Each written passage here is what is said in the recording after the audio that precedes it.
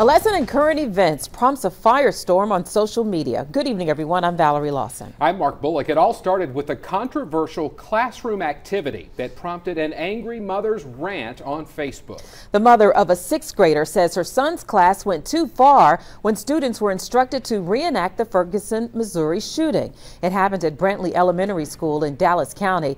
Now the school system is investigating. WSFA 12 News reporter Bethany Davis has the details. This was nowhere near right. It was uncalled for. It started out as an innocent current events lesson. Sixth graders at Brantley Elementary discussing recent happenings in Ferguson, Missouri. I understand talking about current history, but not reenacting it, I don't.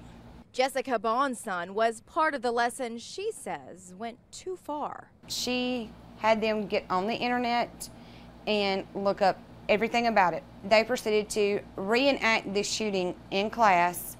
Paper guns, the paper bullets. They actually shot them out of this made gun.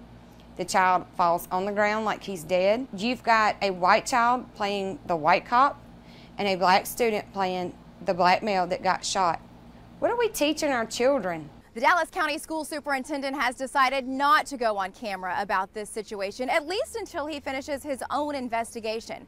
In order to avoid any type of awkwardness at school, he tells me for today, the teacher was put on administrative leave with pay. If that's what it takes for them to understand that parents are not going to tolerate this in school, then that's what it takes. Bond did meet with the superintendent and the principal. They were mad because I had went to social media about it, but as a parent, I think other parents need to know. Superintendent Don Willingham tells me he just wants parents to know they can and should come to him first with their concerns.